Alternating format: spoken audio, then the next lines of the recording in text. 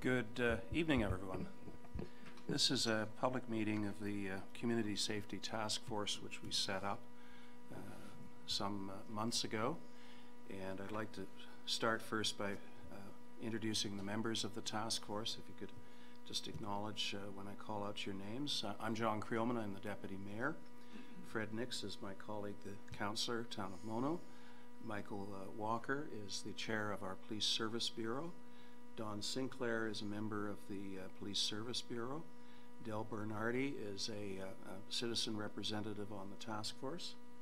And lastly, Tom Power, who is a citizen representative on the task force. When we established this process, we started out with two objectives. One was to gather as much objective data as we could to try and describe what I think everybody believes is a problem, both in terms of speeding, behavior on our roads, challenges in our subdivisions insofar as break-and-enters and other activity is concerned. And objective data in many instances have to do with police occurrence reports, things such as traffic counts and the result of speed measuring devices. We have gone a long distance in terms of the latter. We've been able to track down speed measuring device data for a number of years, thanks to the County of Dufferin and the assistance of the OPP. And my colleague Fred Nix is going to make a presentation as to what we've discovered. And I think you'll all be quite interested in the results there. Mike Walker is going to make a presentation on the current OPP policing contract. That is a contract that we established in the late 1990s when I was mayor at the time. And we were one of the first contract municipalities that they were able to sign up. We have as well representatives of the OPP here tonight, Nikki Randall, Linda Davis, and Catherine Ross. And I believe Catherine Ross from our local detachment will be presenting on the question of police enhancement opportunities. One of the things that we did to try and get both subjective and objective information was to conduct an online survey. And in that online survey, we specifically went out of our way to ask the question, are you in favor, first of all, are you happy with the level of policing? And second, are you in favor of increasing the level of policing? And would you be prepared to pay more for it? And I'm just going to go through some of those results with you now. You'll excuse the fact that I'm not very good at PowerPoints and controlling PowerPoints, so this might get randomly out of control. But I just want to start with the results of our survey. Now, the survey has been running now for a number of months, and I hope that we'll continue with it for a few more weeks to catch up to people who may not have filled it out. So what we see here was captured either yesterday or the day before yesterday in terms of the results. So I should have been flashing this up earlier, but I didn't. So the first question was, are you satisfied with the current level of policing? We have 17 responses. 14% said yes, satisfied, 57% yes, so the combination of two indicate a majority of people seem to be satisfied with the current level of policing. We have some responses indicating not satisfied, not very unsatisfied. So there were 115 answers to this question at the time that we captured the data. So we wanted to find out what people believed was the area of greatest concern on a scale of 1 to 5, with 5 being of the greatest concern. Top 3 responses: traffic, not surprisingly; property, not surprisingly; and visibility, in terms of the visibility of policing in the community. The data that you see here indicates the ranking 1 through 5 to each of those issues. violence does not really register to the same extent as the others, and then of course there's other. We hopefully will be posting some of this information on our website, and we have a sub-site for the Community Task Force. So if you want to follow up later, we can make this information available to you. Question with regard to, are you prepared to pay more to change the level of policing? And I should add here that as you increase your level of police coverage and you increase the number of tickets that are handed out, we call them Part 1 certificates or Part 3 matters, which go by way of summons, and fine revenue increases, that goes a long way towards offsetting the cost. It doesn't totally offset the cost, but it isn't necessarily the case that simply by adding to our police budget we don't see some recovery. We would see some recovery. So the responses remain the same, 42.1% increase, slightly behind that, and decrease 14%. So there are people who would like us to decrease how much we spend on policing. And I don't know. So 114 responses at the time the data was collected. In terms of traffic enforcement, we wanted to have people rank, with 1 being the biggest area of concern and 8 being the least area of concern. And not surprisingly, we see Airport Road, Highway 9, Highway 10, Highway 89, Hockley, leading the way in terms of some of the concerns. Although, as you can see, there is some concern even within the subdivisions and on our municipal roads. I certainly found during the election, whenever I'd start ranting about Airport Road, people would haul me back and say, well, you know, you're not even looking on your own road, third line. Things are going on there that are pretty outrageous as well. So pretty interesting distribution of concern totally across the town. Question, and this was an interesting one. Have you personally witnessed or been affected by aggressive driving? Responses, nearly 90% have been. They've either seen it or they've been affected by it. And there are people in the audience tonight I know who have been affected by it. No, 7.8%, and prefer not to say we gave people that option. So 115 responses to that question. Have you experienced, do you know somebody or have you experienced a property-related crime? And we were very mindful and are very mindful that there have been concerns in the subdivisions about B&Es and traffic activity in the subdivisions, and I certainly can attest to hearing about that and seeing the results in court. So the responses were yes, by almost 60%. No, 36%. Prefer not to say 4.4. So you can see by the consistency of the number of responses that people went a long way towards filling this survey out and answering as many questions as possible. We wanted to gauge people's reaction to the 911 process, which is a county contract and has been the subject of some controversy on and off over the years. But the stats that we get from the provider for the 911 service are pretty impressive in terms of the response time, in terms of the vast majority of all calls are answered within 15 to 20 seconds. So there seems to be an interesting response there. Have you ever called for assistance? Yes, 35. No, 60. Prefer not to say. Was your call handled properly and efficiently? 90%. So we're heartened, I think, by that outcome. And after your call, did the OPP follow up or attend promptly? 84%. So that's very good as well.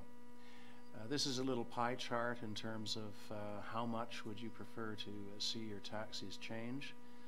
We see that small 5.3 decrease there, the large 0, and the yes of 64 broken out into various categories. So that gives us something to work with in terms of budget time and how much people are prepared to pay for that enhancement, if we indeed decide to enhance our police service. So one thing that we have done as a task force and done as a council is to write to the Chief Justice requesting that they examine and increase the set fines for speeding. And the set fines for speeding are basically the fines that run from 1 kilometer per hour over up to 50 kilometers per hour, after which and possibly at which a stunt driving charge could be laid. These fines have not been increased in probably 30 or 35 years. It's a bit of a joke, and we think that while not the total solution to speeding issues, as part of a package, it would send a very strong message to speeders if all of a sudden they were being fined more for their behavior. The Chief Justice wrote back and said, yes, I do set the fines, but I take the advice of the Minister of Transportation. So we've included this slide, and we will have it on our website, how you can lobby both the Minister of Transportation, Caroline Mulroney, and the Solicitor General, Sylvia Jones, local MPP, as well as their staff to increase those fines. I had a meeting with Sylvia Jones yesterday to lobby for an increase in fines, and I can't really say that it went enthusiastically well. One possibility that she raised that I did have some issue with was declaring various sections of road a community safety zone, which effectively doubles the fines. And I suggested to her that it would be rather ludicrous to designate the entire stretch of Airport Road as an example as a community safety zone. Community safety zones were originally envisaged around hospitals, parks, schools, that kind of thing. And municipalities, because they have the right to set them up without exception, have abused, frankly, in my view, the notion of a community safety zone when they've declared 3/4 of the town such an area. It is not a solution to our problem on Airport Road or Hockley Road, as an example, although we do have a community safety zone outside of Mono Amaranth Public School. So, we now have Mike Walker, who's going to tell you a little bit about our policing contract, and I'll hand the device over to you, Mike. Yeah. Okay. I've been reminded to tell you that we are being recorded. So we do have TV, and we will be streaming this at some future point on YouTube, or making it available on YouTube. But we do record our council meetings, and we do record special meetings such as this, so that people who can't make it can actually watch it later on. I'm also reminded that we have fire exits in the rear of the council chamber as well. Thank you. Mike? I see that Catherine and Linda have already noted that I stole their slide deck, or portions of their slide deck. The pretty picture parts, anyway. I'm, as the Deputy Mayor said, I'm the chair of the police board, so my main job is as a liaison with the town and the detachment commander on all our day-to-day operations.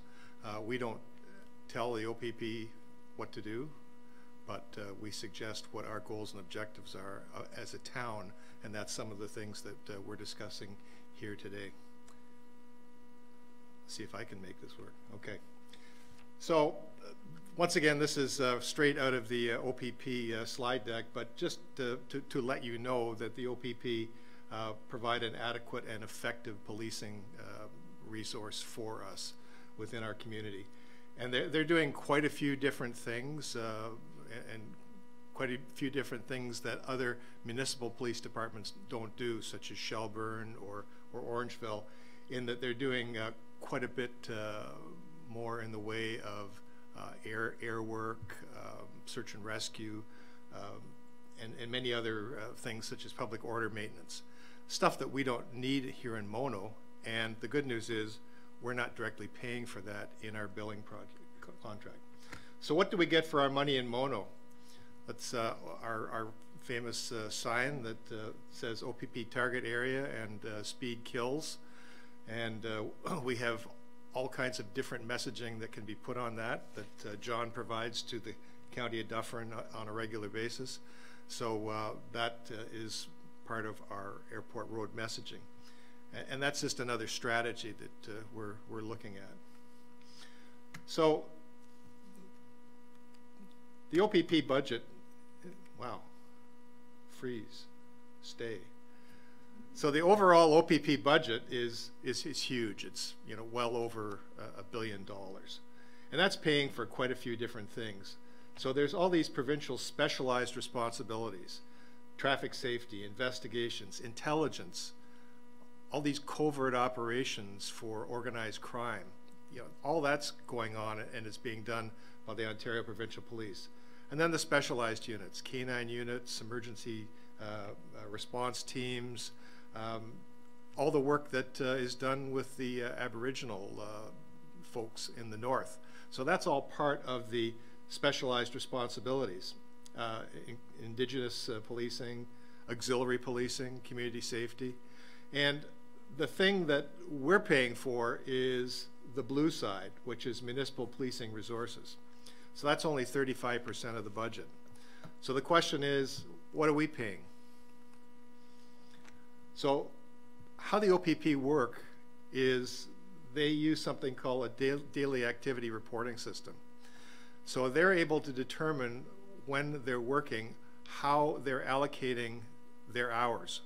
So if the officer, for example, is doing a report that's Mono related, then the daily activity report will charge hours and time against this municipality. If they're up in Mulmer, it's charged against Mulmer. If they're doing something that is more provincially oriented, that doesn't fall under municipal, then it gets charged to that other 65% color that was in that chart. So they're able to track all this and figure out in a year what they've done.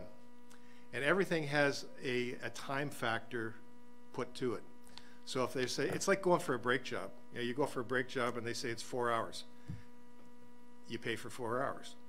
So for us, if they say it's a break and enter investigation, it's 4 hours or 3 hours or 2 hours. If it's a traffic accident, so it's averaging. And that's how they figure out what we need to pay. So the billing model is calculated based on base services. So the base service for us that we're paying for here in Mono is $189.54 per household. And that's how it's worked out. It's per household. And that's calculated based on the entire overall picture of what the OPP are providing for that type of policing. So it's paying for the sergeants, the staff sergeants, inspectors, constables, the cruisers, all of that kind of stuff falls into base service. Then we get into calls for service, and that's where they take all of the time that's spent across the province on municipal policing, and then they divide the hours, and then they look at what your municipality happens to be costing. So for us, for example, they'll look at all the B&Es, all the car accidents, and they'll come up with a number, and that becomes our factor for calls for service, and that's what we end up paying. And then on top of this is things like overtime, court officers, everything like that that is ancillary to the operation. So here's the numbers. So we have 3,339 households within the town of Mono, and we have 116 commercial and industrial facilities for a total of 3,455 properties. So we divide that into the what the OPP have figured is the base service, which is $654,861, and that gives us a cost of $189.54 per property. Then for calls for service, the total calls for service for all municipalities in the province is 156 million calls for service. Our portion of that, you know, once they go back to that daily activity report and see how many jobs that they've done in Mono, it works out that we're taking up 0.24% of the time. So we do our gazintas, the 0.24% goes into the 156, and it comes up to 109.51. So that's what we're paying for calls for service. Add on to that overtime, which is 12.22, and that could be because of unfortunately things like homicide investigations or river searches, that type of thing. Prisoner transportation, and you see that one item is contract enhancements, and we'll talk about contract enhancements in a minute. So our total is $346.02 per household. So that's what you're paying for the OPP right now, and that's with an enhancement. So our contract enhancement, currently we have 2/3 of an officer, or 3/4 of an officer that we pay for as a contract enhancement. So what our base service gives us is, we call the police come. What are they doing when they're not coming to us? They're doing traffic enforcement, they're patrolling, they're doing things like that. Could be anywhere within the county, could be in Mono. But what the OPP will do is they assure us that they're able to respond, and they do respond to calls for service. So our contract enhancement is an officer that some of you may have met if you were speeding, Larry Matkowski, and he's a retired Toronto police officer, yay. And what Larry does is he goes out and 30 hours a week he sets up in Mono for speeders. He also patrols in our subdivisions and basically shows the flag. And he does it very well. As the deputy mayor stated, the amount of money that is made through the traffic enforcement comes back to the municipality. And I don't know how many tens of thousands of dollars that flow back to the municipality because of Larry's enforcement. So that's an enhancement. So we're paying for Larry as over and above what is normally provided by the OPP. Now, to give you some an idea of how it's done elsewhere, anybody drive south of Highway 9 down Highway 10 and see lots of OPP cruisers on Highway 10? That's in Caledon. So they have enhancements also. So they pay for 13 or 15. I don't know the exact number, Yeah. but they have a specific number for their traffic unit. Yeah, so they have, so that's over and above what base service would be. So they pay for that because they have a large tax base there. What we also do here, in addition to that enhancement, we have $20,000 allocated in the budget for paid duty officers. So if we know that there's a problem, let's say there's a problem on in Fieldgate, and we want to put some extra cruisers down in that area, we'll use our paid duty officers. So these are officers that are off duty that we're paying to come in for 4 to 8 hours to do specified tasks that the detachment commander determines. So if we know that we have a problem, then Staff Sergeant Randall will deploy the paid duty officers as a supplement to what we're already getting. So our cost for Larry, the 3/4 of an officer, is about $100,000. Now you say, yeah, he's not getting all that. That pays for training, cruisers, uniforms, all that kind of stuff. The grossed up number for a full-time equivalent part-time officer is something that I'll leave to Catherine to talk about. So currently, that's what we're paying for. We're paying for that for $20,000 worth of paid duty and that enhanced officer, and it's costing us about $340,000 bucks, $340 a household a year. Pretty good money, pretty good value, I would say.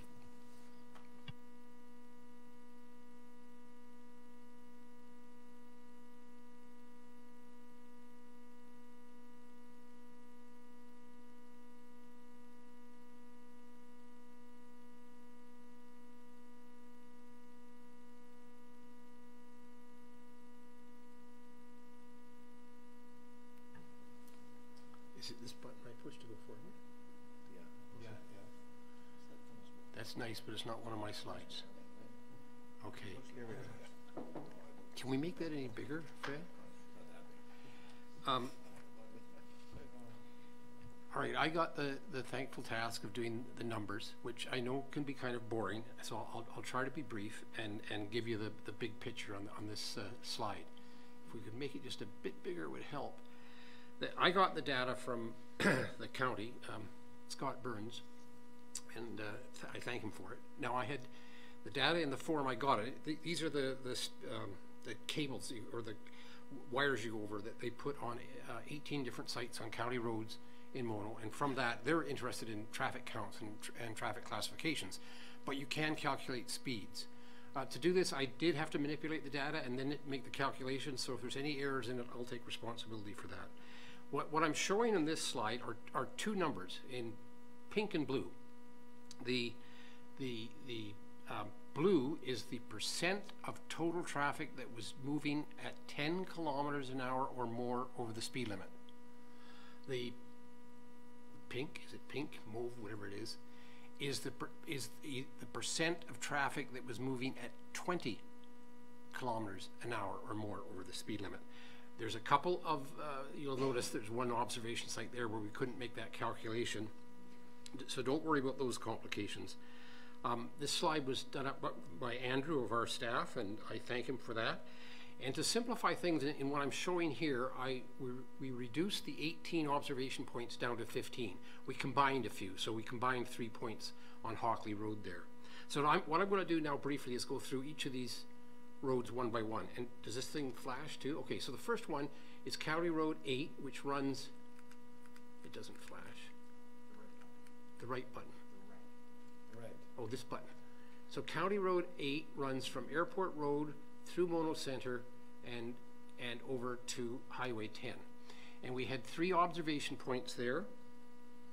The speed limit is 80 kilometers an hour on the east end. It's 50 kilometers an hour going through the village, and then it's 60 kilometers an hour as you come out to Highway 10. About 1/5 of the traffic on County Road 8, I'm combining all the numbers here, is traveling at 20 kilometers an hour or more over the speed limit. That's 1/5. So 20% of the drivers are doing at least 20 kilometers an hour or more over the speed limit. As we approach Highway 10, the numbers are very low. I think that's because you're approaching a flashing light and a somewhat challenging intersection. Now, County Road 10, which continues on to the west of Highway 10, between Highway 10, yeah, where's County Road 10 is right, yeah, no, that's 16, 10 is right there. No, that's 15. Oh, sorry, that's 15. $1. Oh yeah, right, sorry, there's County Road 10, okay. On County Road 10, there was only 2 observation points, and quite frankly, the traffic is not many people are speeding on this county road. 12% are traveling at 10 kilometers an hour or more over the speed limit, and only 2.5% are traveling at 20 kilometers an hour over the speed limit. So now let's drop down to County Road 16, which is the extension of Hockley Road right here, and we have 3 observation points. And this is quite interesting because when you start, the speed limit is 60 kilometers an hour as you go through past those 2 subdivisions, Cardinal Woods and Watermark. Then it clicks up to, I'm going on memory here because I'm ahead of myself from my notes, but I think it's 70 kilometers an hour by the time you get to the end, if I got that right. Yes, it is. So, is it 60 at the end? Okay, thanks. And in total on County Road 16, we have 60% of the vehicles that are moving at 10 kilometers an hour over the speed limit.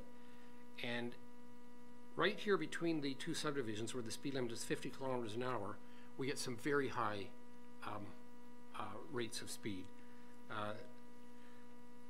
And I think it's because the speed limit's posted so low there, but as you just leave those 2 subdivisions, 36% of the vehicles are at 20 kilometers an hour or more over the speed limit. there is, in these particular observation points, I can get a bit more refined because it gives me the time of day. So let me just give you one number here. On the eastbound traffic, traveling right between the two subdivisions in the morning hours, fully 2/3 of the vehicles were traveling at 70 kilometers an hour or more. That's in a 50 kilometer an hour zone. 2/3 of the traffic. By the way, I should have said at the beginning, I know these are a lot of numbers. If anyone's really into the numbers and wants the Excel spreadsheet, just send me an email and I'll send you the raw data. So don't try to remember these numbers here. So now let's drop down to Hockley Road where I live. That's, I push this button here. Is it flashing? No, red button. I don't see any. Well, you all know where Hockley Road is. We have 5 different observations along Hockley Road. What we've combined some of them on this slide. The most easterly points, the speed limit is 70 kilometers an hour. That's from the village over to just past Airport Road. And in total at these 3 spots, 1/3 of the traffic is moving at 10 kilometers an hour or more of the speed limit, and 10% is traveling at 20 kilometers an hour over the speed limit. Moving to the west, this observation point right here before you get to Highway 10 is in front of a school zone, or is in a school zone where the speed limit's 50 kilometers an hour. 1/5 of the vehicles, 19.6%, as you can see up there, were moving at 10 kilometers an hour or more over the speed limit, and 8% were moving at 20 kilometers an hour. That's 70 kilometers an hour or more in front of a school. Now let's go to everyone's favorite road, Airport Road. We have 7 locations where traffic was measured, but on the slide we've combined these to just 6 points to make it a bit simpler. At 3 of the 7 locations, I can't calculate the traffic at 20 kilometers an hour or more because it just wasn't in the raw data. The most dramatic numbers here are south of the intersection of County Road 8, Mona Center Road, and Airport Road. At this point, the measurement is for southbound traffic only, and fully 79% of the traffic, 78.7, okay, 79% of the traffic is moving at 10 kilometers an hour or more over the speed limit, and the speed limit there is 80 kilometers an hour, and 40% is moving at 20 kilometers an hour or more. So that's 100 kilometers an hour they're doing, or more. That's 40% of the traffic is moving at 100 kilometers an hour or more south of Mona Center Road. Combining all 7 observation points for Airport Road and making some adjustments for those ones where I couldn't do the calculations, we have 2/3 of the traffic on Airport Road is moving at 10 kilometers an hour or more over the speed limit, and 22%, that's 1 out of every 5 cars, is moving at 20 kilometers an hour or more over the speed limit. All right, I know that's a lot of numbers, and you'll never remember them all. Let me, how do I make the next slide go, Fred? Do I push this button? So I'll just, this one, right? Yeah, the next slide. So here, what I've done is I've combined all data from all 18 observation points. So in total, for the 3-year period between 2016 and 2019, we have 26,000 vehicles that were captured. Over half, 56%, were 10 kilometers an hour over the speed limit, and 1/4.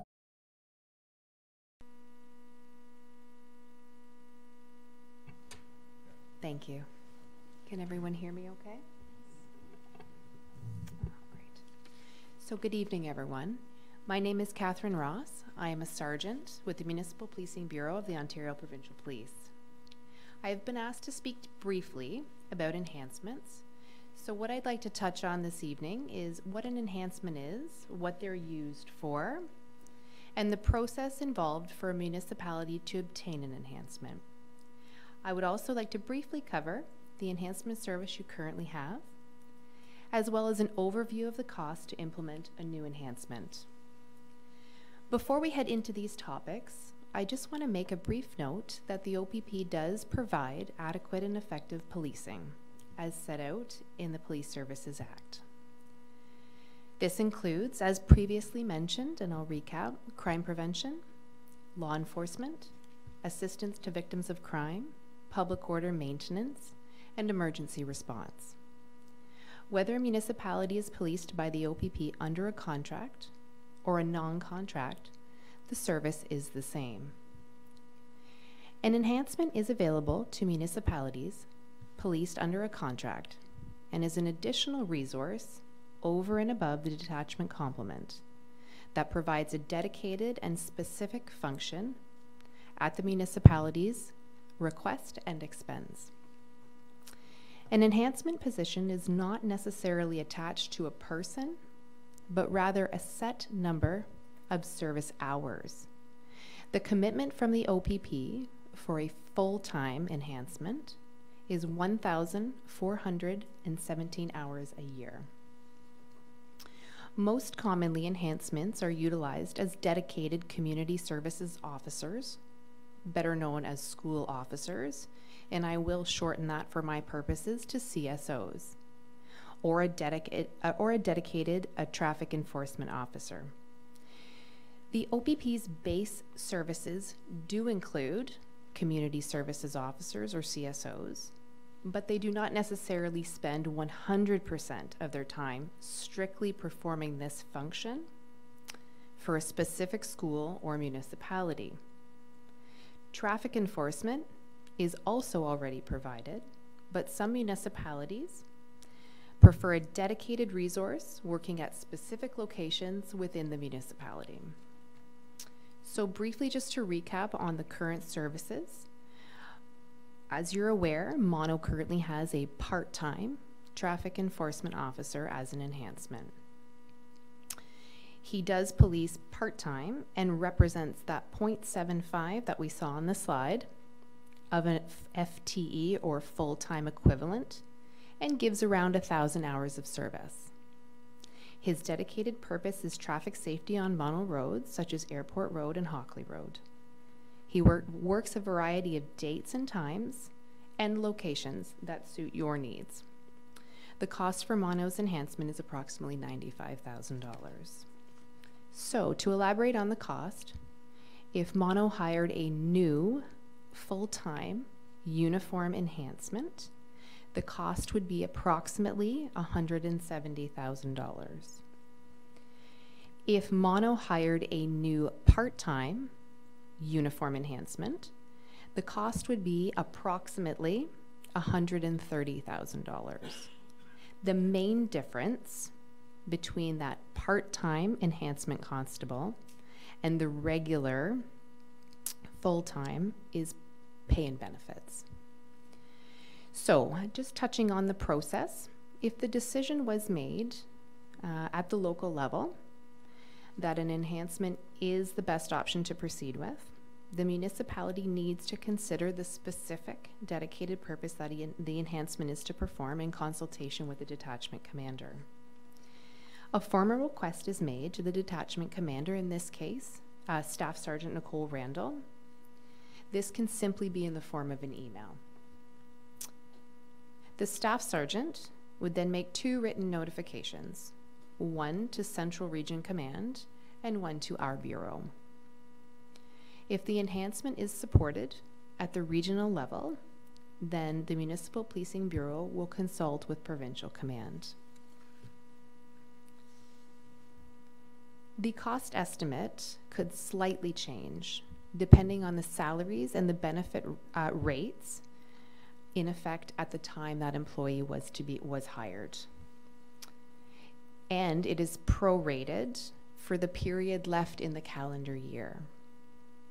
It can take some time to complete a job advertisement, to advertise, to do an interview, a background check, and of course hire and then train. Municipal Policing Bureau would then prepare a contract proposal including the requested enhancement and present it to the municipality. So I hope that this information has been helpful in assisting Mono moving forward with a decision regarding the unique policing needs of your community.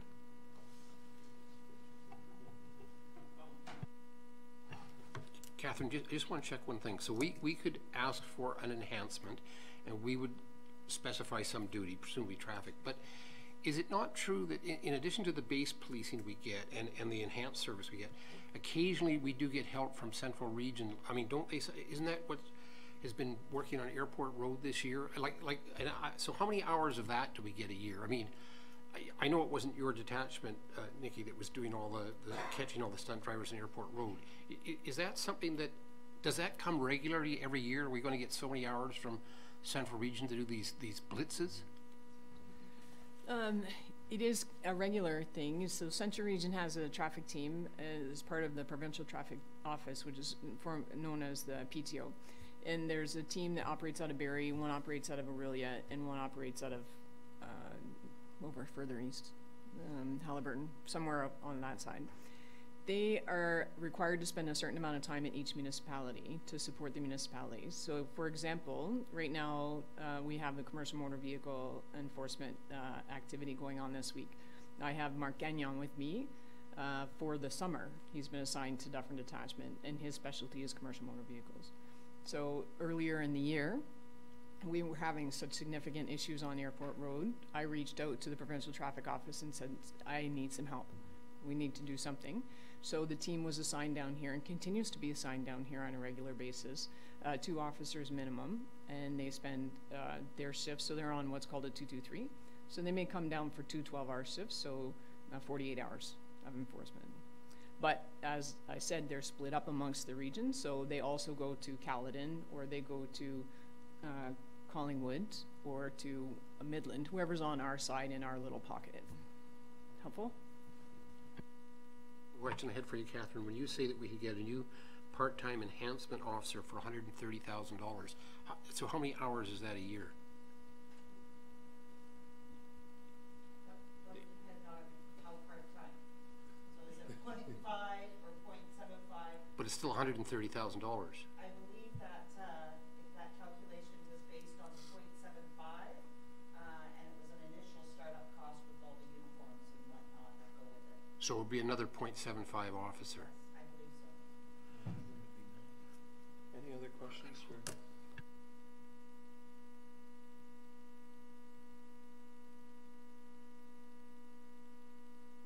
Prices are going up. Sorry, just to understand, so we're getting an enhancement now, 0.75 at 90,000. And then I think you said for another 0.75, it'd be 130,000, but that, so can you just clarify that? Inflation. So we can certainly clarify numbers. I was giving ballparks. There has been a rate increase for salaries and benefits in our settled contract. There is also startup costs associated with a new enhancement. So I could provide those numbers to you in a broken down measurement, if so requested. Yeah, Don, I think what happens is this is a person that's being brought in, so they have to go through training. They have to have their initial kit of equipment. So that's all part of the startup cost. So that's quite easily 30,000 over the basic salary. I would imagine that in subsequent years that the rate would be back down to the same amount that we're currently paying our 0.75.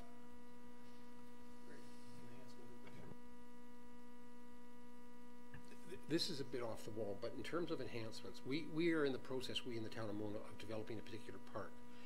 And it's going to go ahead, and the majority of residents there want the park, but we do get some complaints. And one of them is if we put these facilities in the park and we put a parking lot, and this is inside the roads, okay? So you can't drive a car in there. Is it possible to get, as part of, say, additional enhancement, some level of commitment that the OPP would do a foot patrol 2 or 3 times during the summer? The allegations I'm getting from some people is, oh, the kids are back there and they're doing drug deals. No, these are allegations, okay? I have no idea about the veracity of these claims, but just in terms of satisfying our residents that we're doing things, how do we get policing in a park where there's no road? So there's 2 options. The first option is we get the complaints, we get ongoing complaints about the issue, so we specifically assign the patrol officers out on foot, 2 of you together, always has to be 2, into the park during the target hours, right? How we get our target hours is the number of complaints we have. We narrow down the times that these offenses are happening and when the most common time is, and then we send the officers in during that point. The other option is to have your enhancement. If you have the enhancement, you hire an enhancement for the jobs you want them to do. So you hire them to do traffic enforcement, you hire them to do school resource officer, or you hire them to be out and be visible and do foot patrol. If you only have one enhancement and you want foot patrol included in it, then that's up to me to make sure that the enhancement has a backup officer with them. We would very rarely have one officer out on foot patrol. It would only be in a highly populated area where they would be by themselves. Into a back park where there's no road, we would have to have 2. But that would be up to me. Once you told me this is what you want, that would be up to me to make sure that he's got backup. And to clarify, this could also be addressed with a paid duty officer, an officer or officers on occasion as directed? Correct, and it's the same as the money that is allocated to the detachment for paid duties is being used right now. It's being used for traffic enforcement, it's being used for high visibility enforcement, it's been used to try and combat some of the issues that we're finding during different times of the day. So we target it where we need it. Any other questions? Yeah, I just want to point out that on the traveling 20 kilometers an hour over posted speed limit, the emphasis here is more, 20 or more, because 20 is almost acceptable on Airport Road. I live on Airport Road. Anyone else? Yes, and I mean, it's not inconceivable that we can't get finer detail from the stats that we've been given, so that we can actually dissect the 25% more closely to see whether it's 40 kilometers, 50 kilometers, whatever. Actually, we can't, John. You can't? No. Okay, but theoretically we could obtain that information by other means. I'm sure that we could if we needed to. But suffice to say, I think these numbers are quite dramatic, and as Dell says, the emphasis on the word more, because I think people who have the experience, and as we saw in the returns on our survey, people have been affected. Almost 90% of the respondents say they have been affected in one way or another by aggressive driving. And I'm sure that everybody in this room is it's probably higher than 90%. Anyways, that brings to a conclusion our formal presentations. We wanted to sort of set the table for you, the audience, to come to the microphone, make points, ask questions, and we'll do our best to answer those questions, and then at the conclusion we'll try and give you some indication of where we go from here, but there will be a report and recommendations, plural, to council, not only on the issue of enhancements, but on the issue of things that we might be able to do as a community to get this problem under control. Come on forward. And if people could state their names and if possible, where they live. Ed Craker, and we live in between 15th and 20th Side Road on Airport Road, so we're in that high stat area, and I can verify those numbers are correct. Not that I have a device for measuring it, but I see it and we hear it. A couple of things. I have a question. When was that data collected? And the reason I'm asking that question is I know and I appreciate that there's been increased police surveillance on Airport Road in the last 12 months plus. Has there been any decrease in those numbers during that time? The 18 observation points were between 2016 and 2019. Only one was a 2019 number, so there's no way it could address the question since this crackdown, whether it's had an effect. The other thing that the point I wanted to make is that I mean, even though as you know, I came to council some time back and I used a statement, those of us who live on Airport Road live in a life and death situation, and that number certainly testifies to it. And when I look at all the statistics for the town of Mono, that area between 15th and 20th Side Road is so high that I think it warrants a separate study on why is this happening and what can we do to slow the traffic in that section. I have a thought on, I was thinking about it this evening. One of the things is just south of 15th Side Road, we have a lot of steep hills. We've got Hockley Valley. North of 20th, we've got more steep hills getting into 25th and 30th. I think people are speeding in that section in between to try and get ahead of the traffic. And one of those groups of traffic is big trucks, and that's another issue that I've got, is a number of trucks on Airport Road, and it's not a road that's designed to carry trucks by any means, but traffic, I think, is using that stretch to try and get ahead of everybody else. But I just want to propose that we have a separate study on why that section between 15th and 20th is such a high statistic, and secondly, what can we do to change that statistic? I wouldn't be opposed to the idea of a special study, but how would you do it? I mean,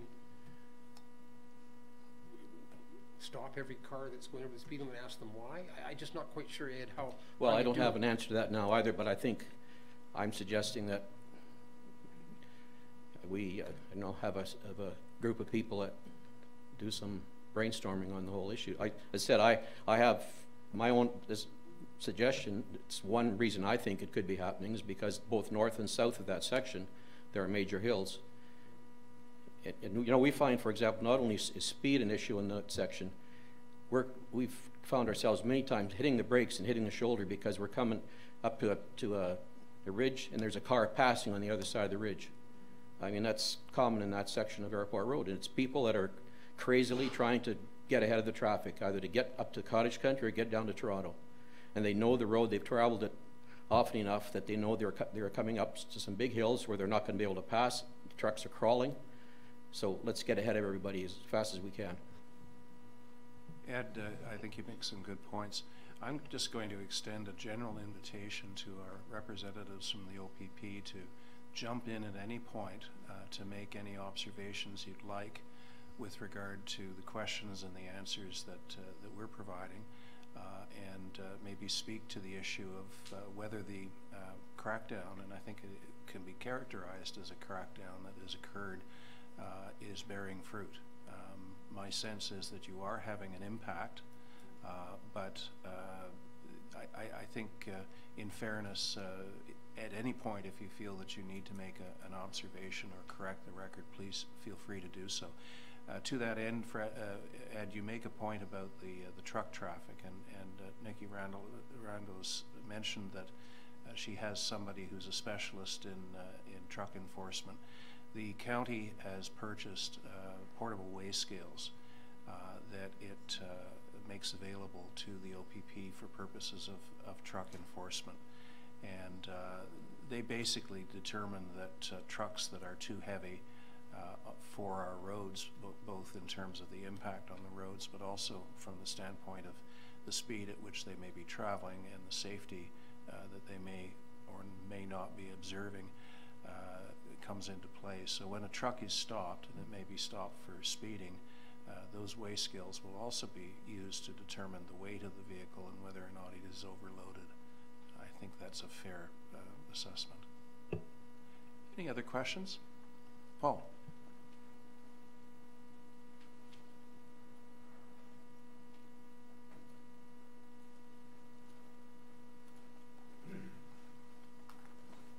Hi, good evening. Paul Seymour. I live on the first line. First and foremost, this is great to see. Appreciate the effort. A couple comments, and I have a couple questions for the officers here tonight. You're right, Councillor Nix, we do have a speeding problem on first line. What we've observed is it's two things. It's people trying to head northbound on first line. They get to the end, they realize it's a dead zone, hits the lake. They turn around. I think out of frustration, they gun it to head back to Highway 9. At one time, we had a dead end sign. I'm not sure what happened to it. With all the community signs, maybe it's been removed. I've checked 3 times in the last 24 hours. I don't see one. That might help. The second offenders seem to be the car dealerships using it as a test track. Honda specifically, I hate to pick on brands, but they seem to be most common. Maybe a quick knock on the door there would help. As it relates to the park, just in the last week, 2 separate incidents that I'm aware of. Last week, 4 carloads of young people entering the park at 11:30 at night, partying on the bridge till after 1 in the morning.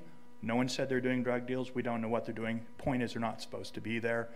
Second issue was Sunday afternoon at 6 p.m. A car actually opened the gate, entered the park, drove in, way past down the end beyond my sight line towards...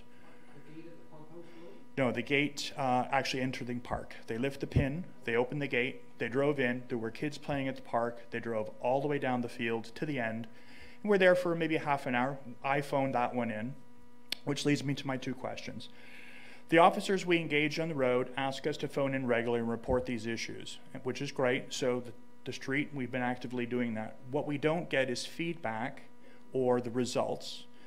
And the second question is, it relates to safety and security. The current parking lot is visible from the first line. The current proposed parking lot coming up is proposed to go behind the houses out of the sideline of first line. I'd like to get the officer's opinion whether or not that makes sense from a safety and security perspective. You spoke so fast, Sorry. I'm still writing down. Two issues. The park, so when we call and we report the issues, there's no closure. We don't know what's been done. No one ever calls back and says, we chased them down, we caught them, they got a ticket, didn't find them, whatever. So we'd like to know what happens after we report the issues. And the second is, the proposed parking in the new parking lot is going to be behind, out of your sight line of first line. We want to know what your opinion is from a safety and security perspective. Well, I can, is this on?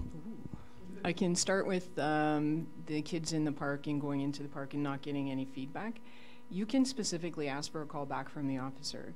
The officer will do their best to call you back depending on the time of day and where they get called to next. Sometimes they'll go to your call and they'll go to another call, another call, another call, and then it's 2 or 3 in the morning and they don't want to call you back. I can speak to, I think, the incident this weekend, and the officers did locate them, and they said that they were dropping off their coolers for a party later, and subsequently they never came back for the party. But if you ask specifically for feedback as to what happened, the officers will do the best to contact you back. So just a You can supplemental. speak into the microphone. If they were dropping off their coolers, but they were driving in an area where cars aren't supposed to go, how is the cooler commentary relevant? They still drove where kids are playing in the park. Okay, so I may have the wrong occurrence. No, that you're absolutely right, because that's what they told us too. We actually said to them, hey guys, you can't drive here. There's kids playing, it's a park. And they said, we're just dropping our coolers off, and about 20 minutes later they drove away and we never saw them again. Right. So the story's a lie, Yeah. Okay. but it's still an infraction, is it not? To drive through there? No. It's off a highway, there isn't really much I can do. So you're allowed to drive a motorized vehicle in the park where young children play, behind the parkette? To the best of my knowledge, I don't think we have a bylaw that controls that. I mean, maybe we should, but to the best of my knowledge, there's no current bylaw. I'll leave that to you guys, but that would be probably a good idea. I'm pretty sure the Town of Mono Parks bylaw does restrict all motorized vehicles that are unauthorized. Now, that is an old, I believe, mid-90s bylaw. Okay. Okay, and then your next point. Is the The parking parking lot. They're proposing to move it behind maybe the 3rd or 4th house down, Yeah. out of the sight line of first line, and we're just wondering what your perspective is in terms of safety and security. Well, who's safety and security? As opposed to, like, is there going to be people parking there late at night or people walking through the park? Or are you talking about personal safety, talking about dangerous driving in the park? Like, as long as the parking lot is lit for night parking or access controlled, then, you know, I don't know, I don't really know what to say. So when you're patrolling first line now, the officer can look to their left, see if there's cars in the parking lot after hours when you shouldn't really be there. There's no reason to park at 11 o'clock at night. The park's closed, CVC's closed. If they're parked at the parking lot where it's proposed to be moved, you will not be able to see that without actually leaving first line. Okay. We see it as a problem. I just wanted to get your opinion. Yeah, and it's fair. From your perspective, I can see how you see it's a problem. I suspect that the officers would just drive in then and have a look around. I know from my perspective, when I want to see what's going on in the parking lot, I drive in. Right? So if I know that that's an issue area, then I'm going to make that effort to turn off and go back into the parking lot. I don't know anything about the parking lot. I don't know if it's planned to be lit at night or if it's planned to be a gated parking lot. These are all like very good questions as well, right? So Okay, thanks.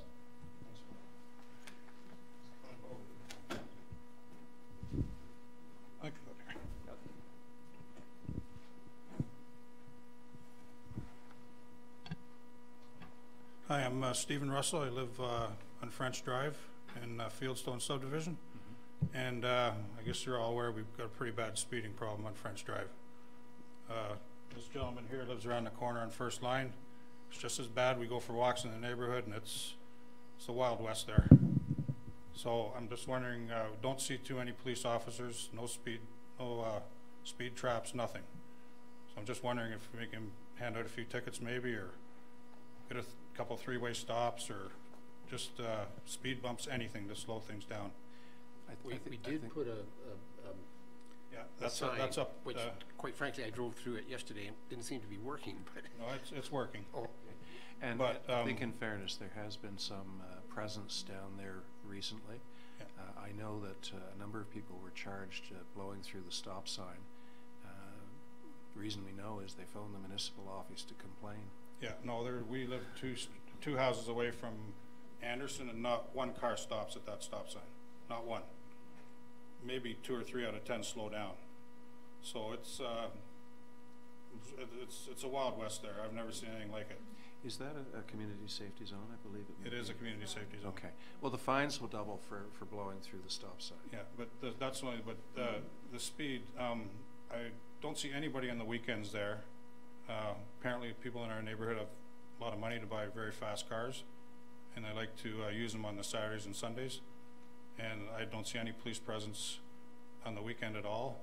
And I don't, between 4:30 and 7 o'clock in the evening, again, coming home from work, again, no police presence at that time. Like, I don't know when the police come to do their speed traps, but it's not at the times I think they need to come. To the issue of the First Line, I think we will have a little chat with the car dealerships once again, Yeah. to remind them that that is not a test track. To the issue of French Drive and vehicular traffic coming from the Cole subdivision, which is of concern as well, truck traffic especially, I'd point out that the town has been trying very hard to get MTO to allow us to invest in a stoplight at Second Line and Highway 9. And I think we were prepared to do it, but in a recent letter from the former Minister of Transportation, he basically said that's just not necessary. So once again, we're up against some group of bureaucrats, this time in the Toronto region of MTO, who don't see it quite the way that our local residents do, and we will continue to lobby for stoplights at Second, which hopefully will relieve some of the traffic that you're experiencing on French. But my argument would be, I don't know when that Cole subdivision was built. Let's say 20, 25 years, Yes. for argument's sake. So what did they do before Fieldstone was built? They didn't drive through a farmer's field.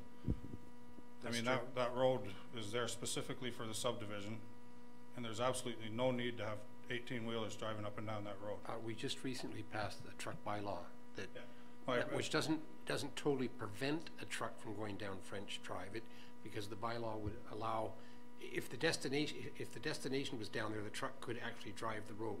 But if it wasn't, if they were trying to get to Cole subdivision and from the east part of Highway 9, they'd have to turn on the Second Line to get there. Yes, but the problem, I did write an email to Mike Dunmore, I believe is that his name? Yeah.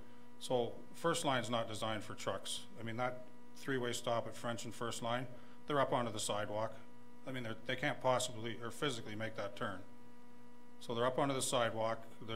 If there's a car parked there, so you have a sign, no truck sign, just past the Toyota dealership parking lot. That needs to be out at Highway 9. Like, give the trucker a chance, because once he's on First Line, he's out of luck. He either goes down to the dead end and turns around, or he comes through the residential. I would also point out, Stephen, since I've been on council a bit long, well, John was on long before me, but it took us 3 years of arguing with the MTO to get the trap. Yeah. First of all, it took 3 years before you remember, I don't know how long you've lived there, but Right from the start. you could not turn from First No, Line I on understand. Highway 9. I understand that. Yeah. That took us 3 years to get MTO to listen to us. So on Second Line, and I have no idea how long it's going to take. But there still should be no reason to drive trucks through there, because, like I said, for 23 years they went the other way. Well, I'd be all in favor of letting all of the industrial users of French Drive know that that is not a truck route. Now, they can't necessarily control some of the deliveries that they get or some of the trucks that bring supplies in and so forth, but I think they should all be aware that is not a shortcut, and that they should be coming in off the second line. And who does the? I've stopped a couple truckers, and I'm not yelling at them, but the guy says, "Well, I'm a local delivery." Well, his local delivery's on Coles, so he sees the sign that says no trucks, local delivery only. His address is on French Drive. He turns onto French Drive, but he really shouldn't be in the subdivision. This is actually, strictly speaking, a tricky legal issue, because if you're coming from the west and a truck did turn on First Line and then on French Drive, and if he was ever charged, Nikki, I'm not a lawyer, I'm just making this up, but I've been in similar situations. I think it would be very difficult to prove legally that he wasn't taking the shortest route to his destination, and our bylaw might at that point get shot down, okay? But I'm not saying it would. I'm not a lawyer. I'm just saying I know when we introduced the bylaw, we discussed this, and we got our fingers crossed that it works. But my suggestion was, if you put a sign right at the corner of Highway 9 and First Line, and put commercial traffic, please use, or commercial traffic use second line, no trucks. But that sign that's 50 yards down the road is pretty much useless. They're already on First Line. I think that's a good idea. We'll follow up on that. So, and then getting back to the speeding, it's bad. That's all I can say. Yeah. That whole First Line, French Drive, it's bad. Nikki, do you have a comment? Yeah, so for the speeding on French and First, I'll address it with the officers again. I know that they have been down there, they have tried to set up enforcement for speeding specifically, and they're not noticing a huge trend. The stop sign is definitely an issue. In speaking about the sign on Highway 10, I had a conversation with Mike Dunmore last year about that sign. He tried very hard to get a sign, and the ministry will not permit us to put a sign there. Yeah. Yeah. Was exactly what we said. At the ministry again. I appreciate what's been done so far with the truck signs. It has improved. The trucks, it's definitely improved. Yeah, probably 70% improvement, but we're still getting quite a few. And what do we do about school buses? They go flying down that road. That's a school bus company. Not necessarily carrying children. Yeah, they're empty. They're empty. They're heading to wherever in the town or whatever to. Is there a bus? Is there a bus company on Coles. What company is it?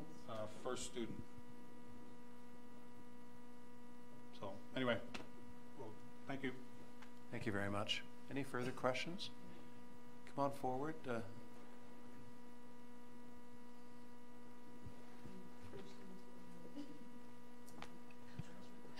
Hello, Dana and Paul Webster.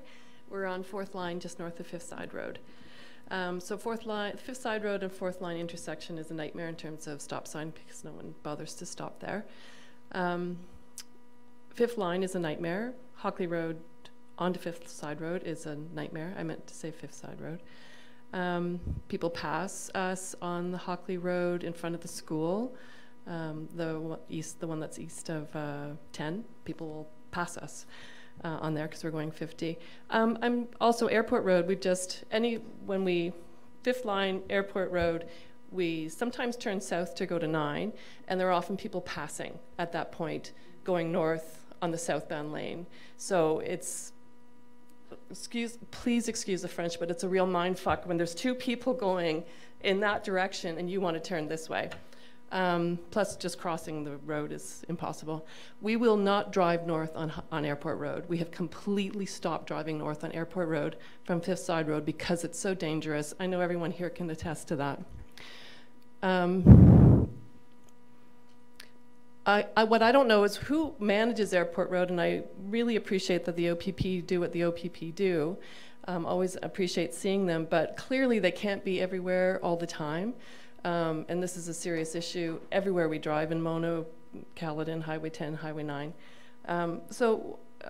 Is this just a conversation this evening around what the OPP can do for us, or are we also entertaining other ideas? Someone suggested speed bumps, I don't know, cameras.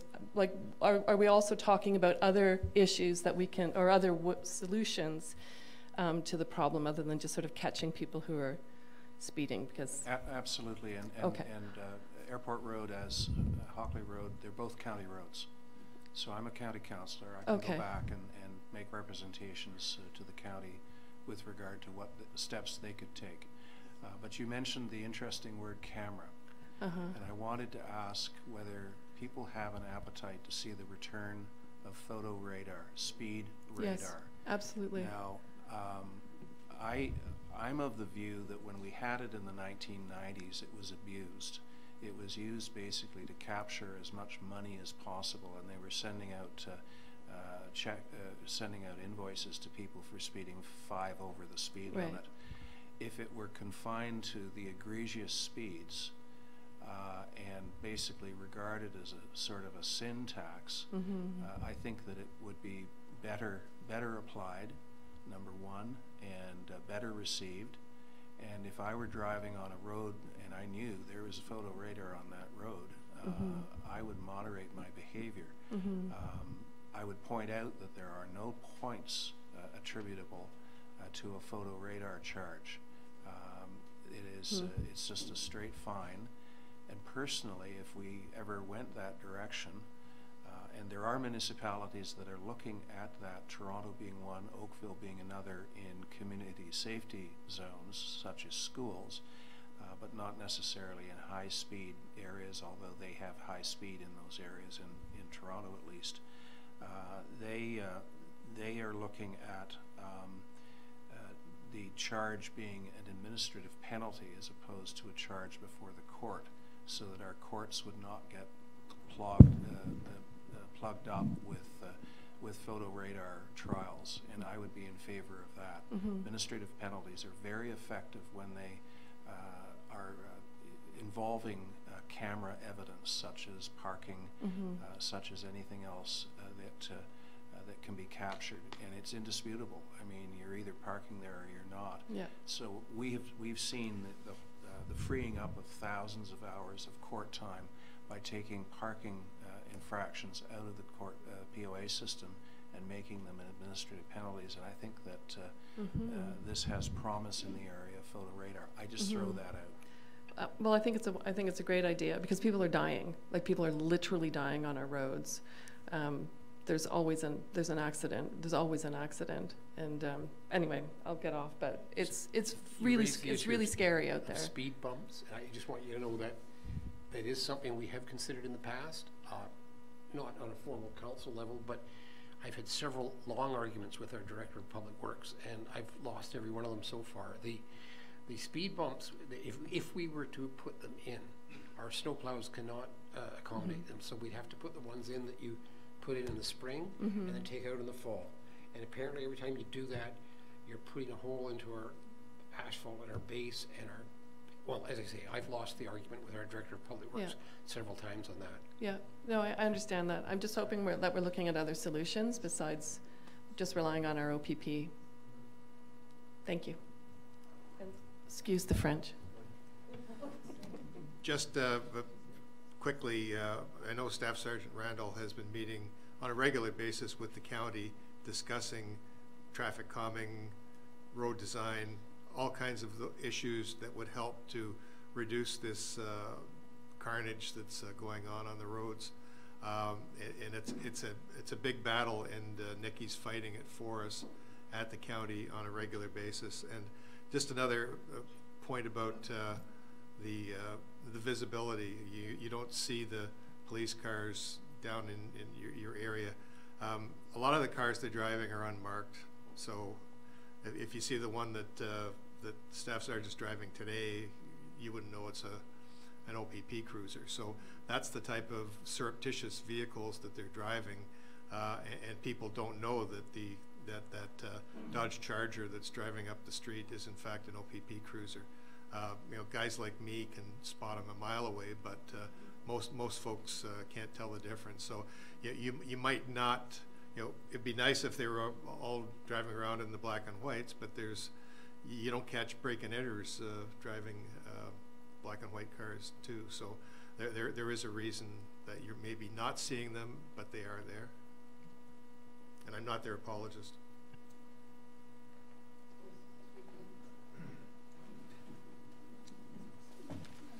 Michael Lang's my name. I live on here Ontario Street. Been a resident for 40 years almost.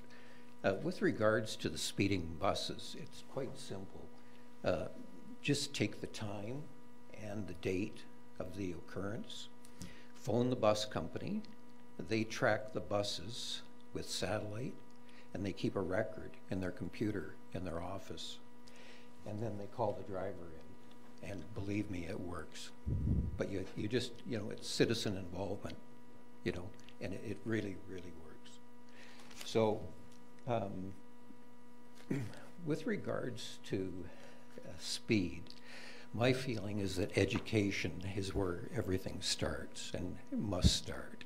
So I believe that any money that we do have, I would like to see it go into a form of education, as we've done with substances like alcohol and drugs. Try to educate the public that, you know, speed is not good for us.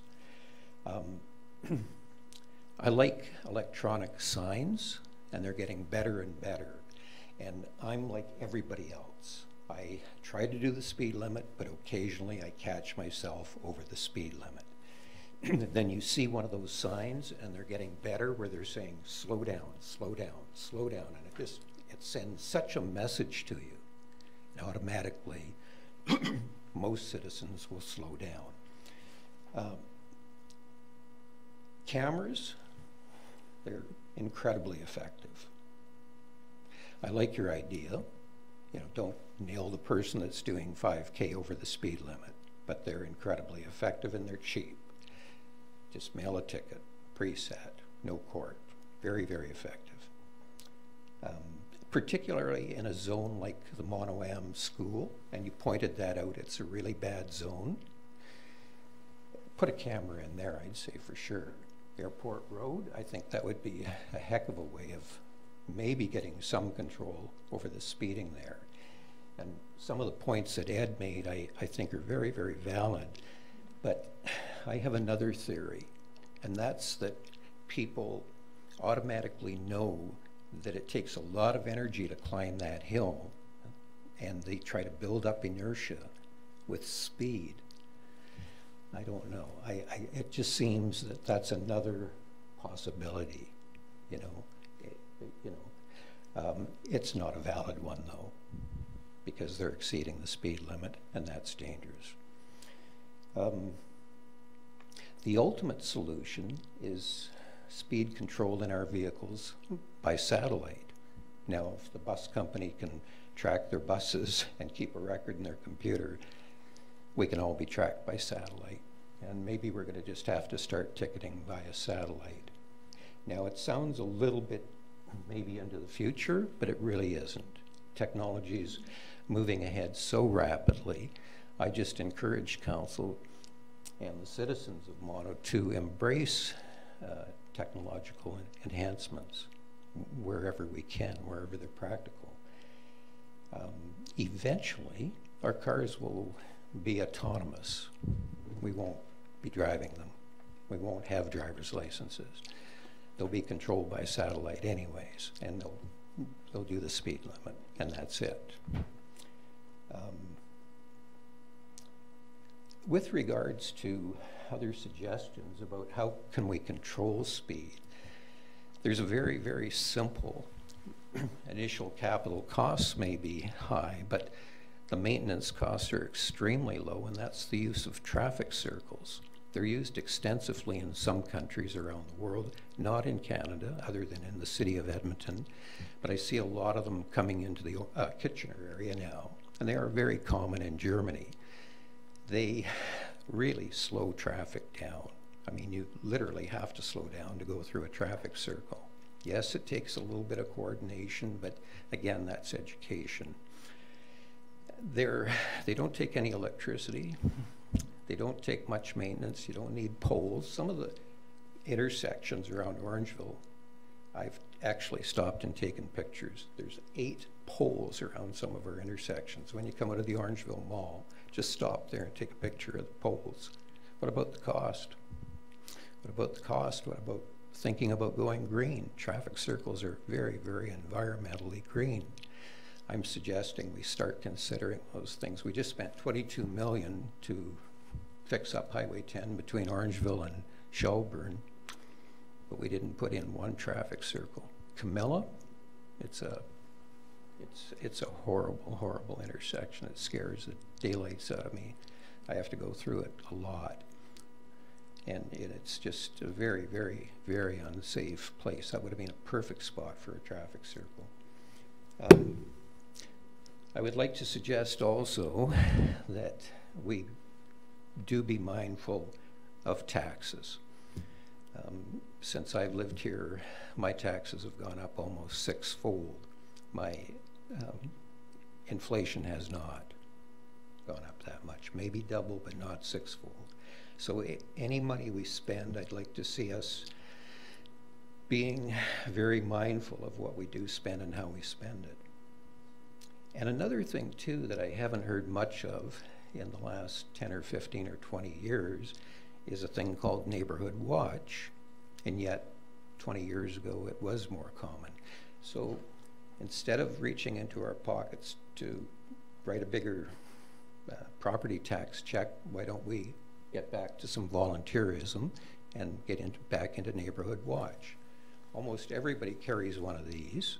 You can download an app now, a radar app, and I've gone out on my road because I live on a gravel road with idiot speeders, and you just stand out there with your phone, and I'm telling you, people get the message. They start slowing down. They wonder what you're doing. Well, you're taking their picture of their car, their license plate, and their speed. It's great evidence. So, well, I wouldn't say it's radar, but it's tech. Pardon me? Oh, it's the magic of technology. It's algorithms that are written to measure the velocity of an object coming at you. You don't need radar to do that. No, it's, you know, these things are incredibly powerful tools, and we all have them in our hands. Incredibly powerful.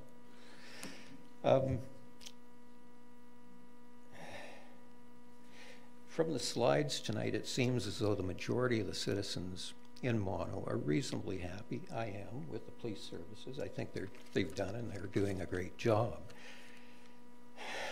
I don't know what it would take to slow the traffic down on Airport Road. I mean, we just couldn't hire enough police to do that. On the road that I'm on, which is a gravel road, but it's one over from Hurontario Street, so it's an emergency detour route. So if there's an accident on Highway 10 and they use our road or the blind line, I'm telling you, it's quite a show.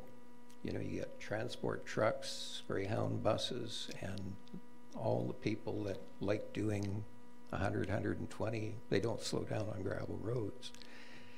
I don't know how you slow them down, how you control them. We don't have enough police to do all that, and I don't think another 2 police would, you know, you just can't spread them that thin. So we have to look at technology, I think, to overcome some of these problems. Just following up on that point, Michael. Mm-hmm. Who in the audience would be supportive of a photo speed radar, a return of? Show your hands. Who would be diametrically opposed to that?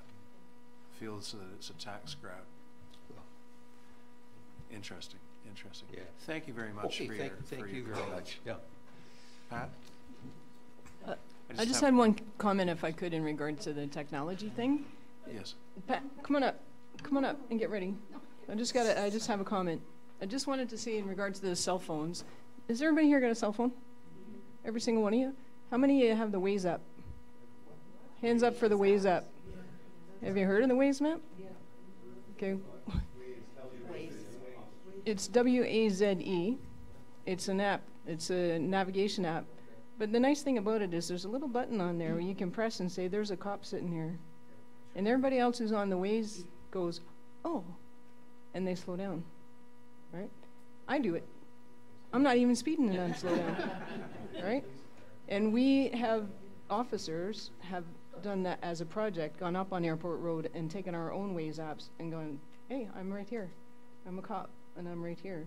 And it's the people who use the Waze app will slow down because they think there's a cop there. So imagine if every one of you, going home from work, going out to get groceries, went, oh, you stop, and you're not supposed to do this while you're driving. You hit and go, oh, there's a cop here, right? So just food for thought. Pat, just before you give us a comment, this will reveal my age, but I can remember as a kid in Toronto, on the radio, they used to broadcast radar locations. And it had a calming effect, but that's how they did it back in the 1960s and earlier. Pat? Yeah. I'm Patricia Deans, live on Airport Road between 15 and 20. Side roads, so that really bad area. I wanted to say thank you for what's going on here because, you know, maybe a year and a half ago I came before the Police Services Board. Really quite upset. I've been hit on Airport Road, car totaled and so on. So had a personal experience. So I'm very pleased with the increased police presence. I think I'm seeing cars slow down. But also there are the crazies who pass on the hills, double solid line, trucks in tandem passing at intersections, craziness. But I wondered about one thing. I really think the electronic sign has been helpful. A number of people who I see have remarked on it, its effectiveness. But it's a mobile one, excuse me, and I'm wondering whether you would consider moving it from time to time. After a while, people get quite used to it and stop reading. And I don't think it's all Toronto drivers, because we have a lot of people coming across the Hockley Road speeding. So the police presence is really effective, but I think the electronic signs are too. So when you see OPP Target Road, you know, you pay attention, you don't want a ticket. So I'm thinking if that sign gets moved around on Airport Road from time to time, it'll stir people. Okay, so. It's a good point. I don't know whether you noticed, we have a portable radar sign now that we had on Airport Road. It's the big sign like that, but it tells you what your speed is. No, where's that? Yeah, well, it moves around.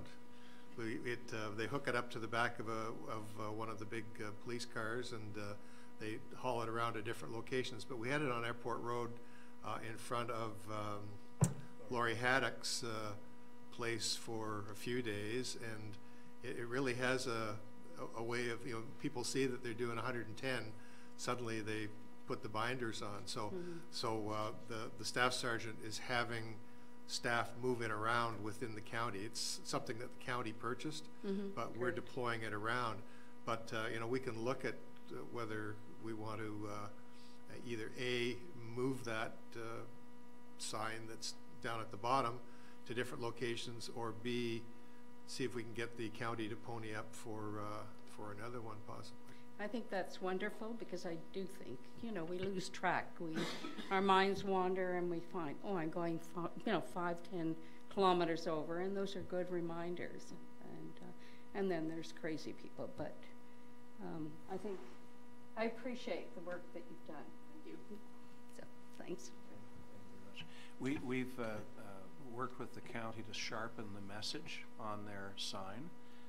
They were using it to advertise things like the load limit is in effect, and it's deer crossing season, be careful, and have a nice day. And I think we convinced them that the messages have to be more pointed, and they have made them more pointed.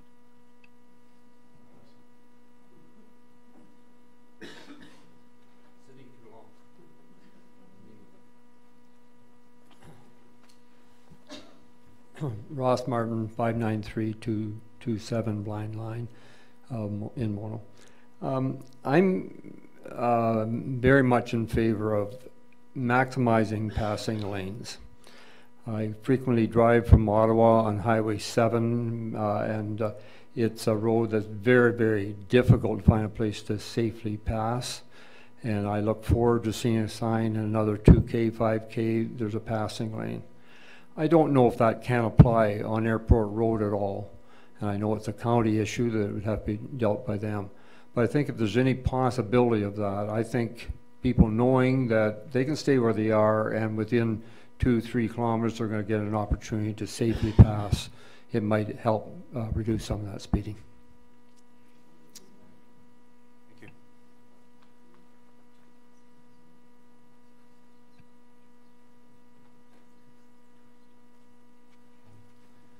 Good evening. My name is Robert Mastrato. I live on the first line as well. I know that there's been a lot of talk tonight, and I appreciate the conversations and the diligence around the speeding. The safety issue I want to talk about now is a new one, and it affects us personally. We're seeing more drones in the park. We back onto the park, the Island Lake Park, and again, as a father of teenage daughters, I'll give you the most recent example, which really bothered me. I happened to be in the pool, and I'm looking up, and there's a drone circling my neighbor's house, flying over my house, directly over the pool, staying there, and didn't fly away until I flipped him the bird. So clearly, there's videotaping going on. I also want to say that my house is one of the houses that was broken into from behind, from the park, and there's witnesses who saw the people go back into the park. So what I'm worried about now is with these drones, it's not just a social thing. I'm worried that this is going to become a launching pad for people checking out our yards, scoping out when people are coming and going. We have security, we have cameras, but having these things overhead, it's like opening the door for someone looking for nice possible ways to get into these homes. So how do we address this? I have no idea what the laws are. I'm tempted to get a slingshot. What do we have to do about these things? Maybe I can direct this to the officers. We actually received such a complaint just today, so which is why I'm familiar with it on Transport Canada as well. So drones are, of course, regulated by Transport Canada. They're federally regulated. Transport Canada has a webpage dedicated to drone safety that includes a drone incident reporting form. It's an online form. One of the complaints that you can file on that form is a privacy complaint.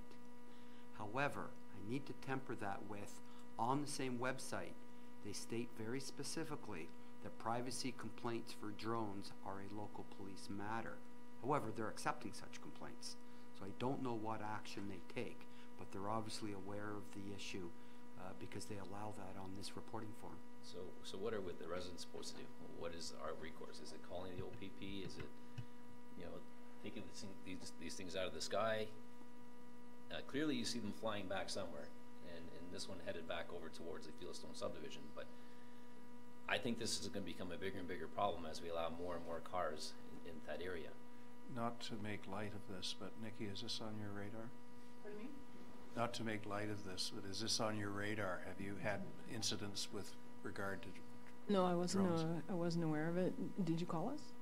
No, not that day, because the thing flew away after, again, I gave him the bird. Yeah. As with everything else, I encourage you to call us. Even if we aren't able to take any action, we're aware, and once we can pinpoint a pattern, and sometimes people are like, hey, I'm going to follow and find out where it goes, we can take some action. Then whatever action we can take, we'll do our best to take action. I would be disturbed too. I have a backyard in the city. I would be very upset to find a drone outside above my pool or outside my house. But this is the first I've heard about it, and I haven't had any complaints in the town so far. So you're noticing more and more of them, so clearly there's something going on. So please call us. Call about this one if you can remember the date and time, and we can make a report of it. And sure. If you happen to have an idea where it went, right?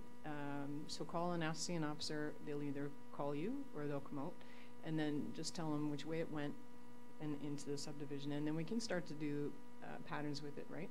And we'll see what's going on. Great. Okay. If you're seeing it coming from the conservation area, it's against the bylaw in the conservation area. There's no drones allowed. So if you saw that it's coming from there, call the park, and they'll send somebody out, and they can actually issue a ticket for that. Okay. There's actually signage at the gate going into Island Lake, no drones. I remember seeing that one, but I'll take a look. I think it's recent. I noticed it a couple of weeks ago. Okay. Also, thank you about the B&E aspect of it and the casing of the homes. I think that's a very valid point, so that's why I really encourage you to give us a call so that we can keep an eye on it. Will do. Thank you.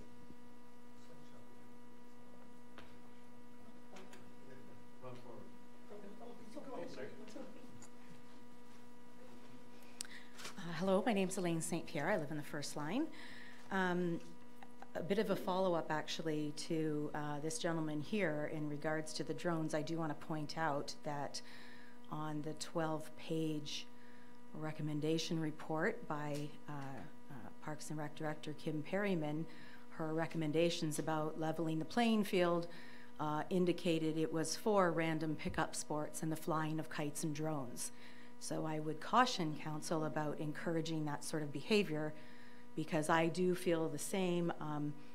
I personally look at it that I don't believe that drone was there trying to sneak a peek at a bikini, but I believe that they're casing the homes because they know it's a closed off area that the police cannot see. They can't patrol unless they get out of their car and walk back there. And we've had a number of incidents, not only on First Line. I know there's been a lot of break-ins in the Fieldstone subdivision, but there was also many along Blue Heron, and all were accessed from the conservation area. And I'm very, very concerned about our safety when we are proposing a bunch of development that just doesn't seem to address that. I also want to correct Councillor Nix's comment when he was asking the question of Staff Sergeant Randall indicating about a proposed parking lot, and he stated that the majority of residents want a park. That is not true. The majority of residents are actually against further development, so I just want to put that out there since we're back to live recording our meetings now, and they'll be back on our YouTube channel. I know for a period of time they were not, Fred, correct?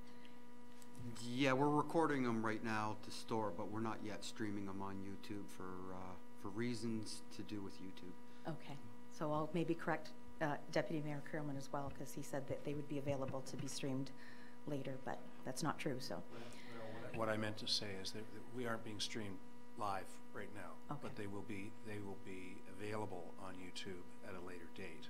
Okay. And I shouldn't have used the word streaming because that implies that it's live. Okay. Yeah. So my questions actually are mainly for Staff Sergeant Randall.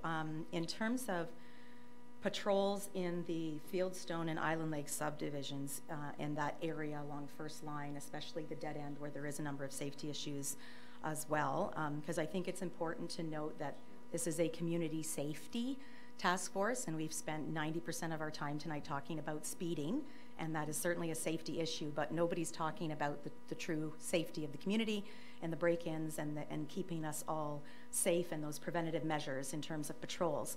So the question I have is there a larger portion or larger proportion of officers patrolling this small geographic area where a large amount of the population resides, or is it the same number of officers covering the same number of geography everywhere? Do you know what I'm saying? No.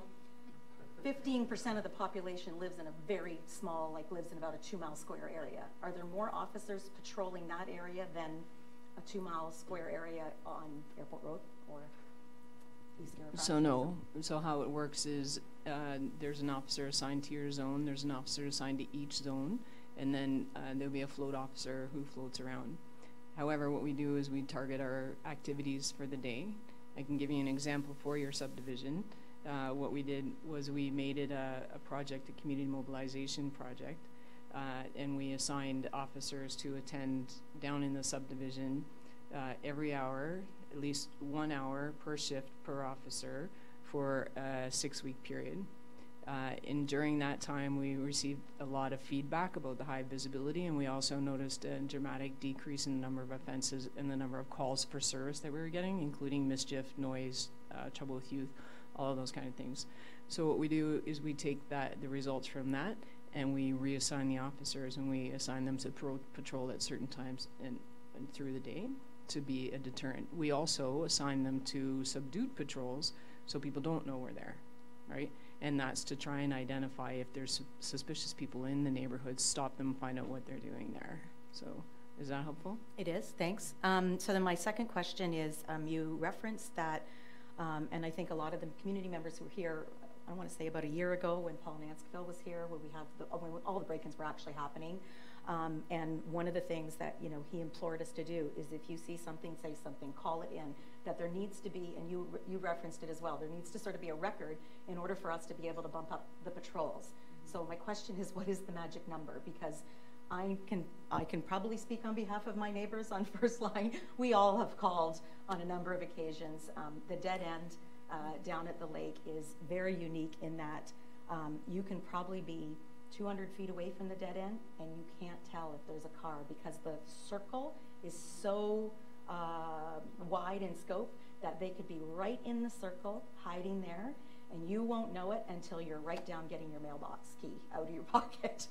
And it's not, you know, we've reported just vehicles hanging out, see people smoking weed inside the car, nice little cloud of smoke inside. We've seen people having sex in the vehicles. We've seen all sorts of things going on, and just somewhere, I don't know what that number of people and that number of cars would be doing down there if it wasn't something nefarious. So my question is, we call, we report, and we never see anybody. I'm home every day. I work from home. I walk my dog 3 times a day, and we don't see anybody. And I'm one of those people that we ask for a call back and we don't get the call back. So just comments on that, please. Yeah. So comments on, or I didn't run an analysis of calls for service that we've received down in there in the last little while. The project that we undertook was in January and February, March. So I don't know how many calls for service I've had. Anecdotally, I can tell you my experience is people will call us and we'll go out and we'll investigate, but then people stop calling us, even though they think the neighbor called or they called, and then they haven't really. And for example, I have another subdivision over in another community where I've been called and said, we've been calling police over and over and over again, and you're not doing anything. And I ran the occurrence reports for the address for the street for the municipality, and there were no calls.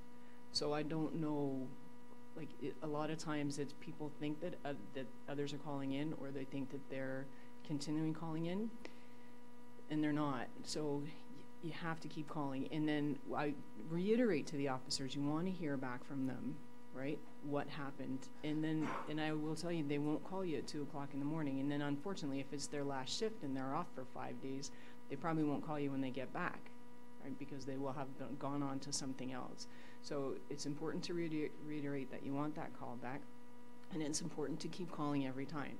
And then it's important to understand that if we see somebody down in there and we go down there and they're having sex, there's no charge for that, right? So and if they're smoking cigarettes or they're just chatting, there's no charge for that. They're not smoking cigarettes, but yeah. So I guess the question I have, it's not when you're driving.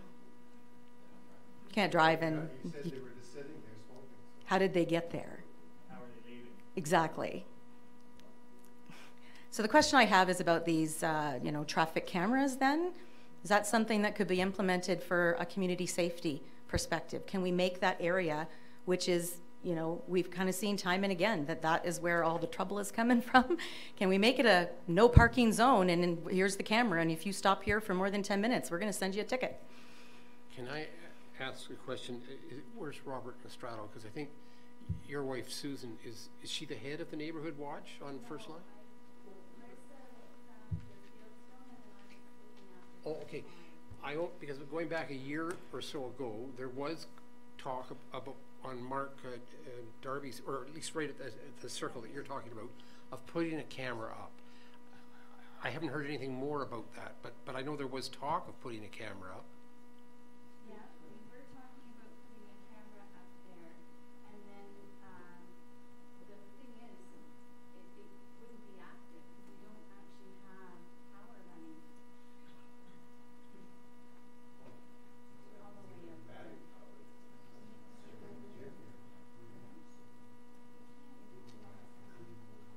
Sometimes even a phony camera can be a deterrent,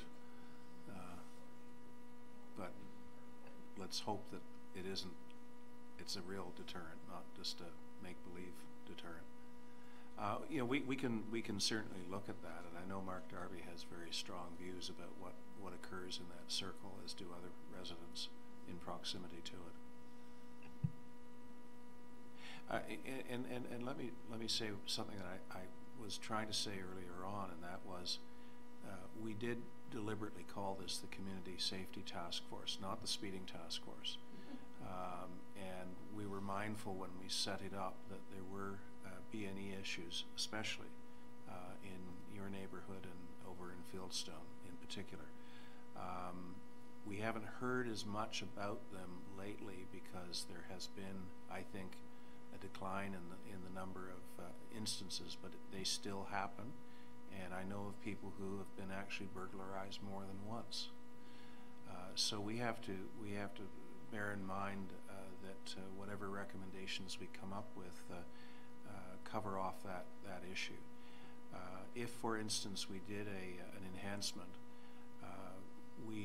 we're well aware that the officer may be called off their particular traffic duties to deal with other issues, and that does happen now with our 70.75% officer. He's not absolutely married to traffic all the time, although you'd never know it from his effectiveness. But he can, as I understand it, be called off for other situations as they arise in the town of Mono. I would keep in mind, though, that Staff Sergeant Randall did indicate that if any foot patrol was going to be done, it would have to be 2 officers, correct, and not just one. So. Well, I would see maybe a better solution, and let's face it, this is a proposal that is coming to council. We have not yet passed on it, but for hypothetical purposes, if we did, I would see a situation where the officer would drive down there and look and turn around and come back, not necessarily a foot patrol at 11:30 at night. I think it's a situation where it calls for a drive-in and not simply a drive-by, which is how it is currently monitored. Okay, thank you.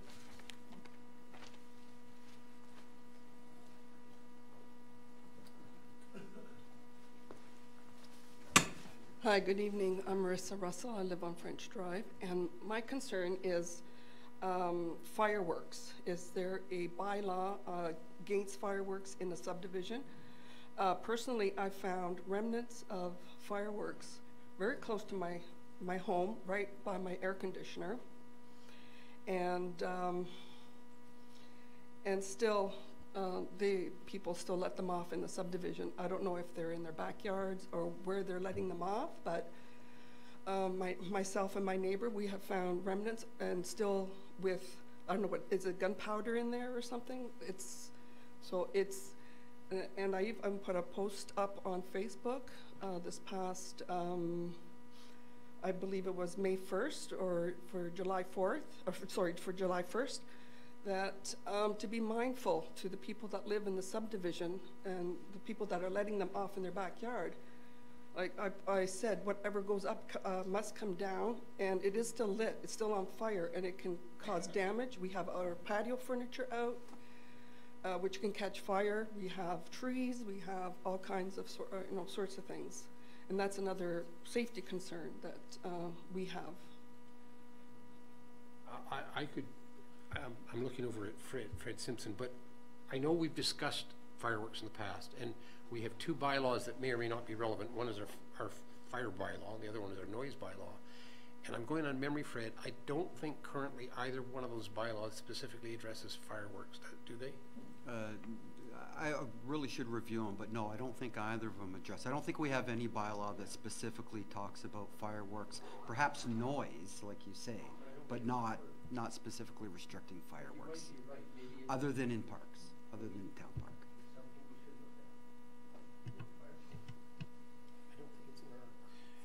It's not in the fire bylaw. I recently read the fire bylaw and have a motion before council on the size of an allowable burn.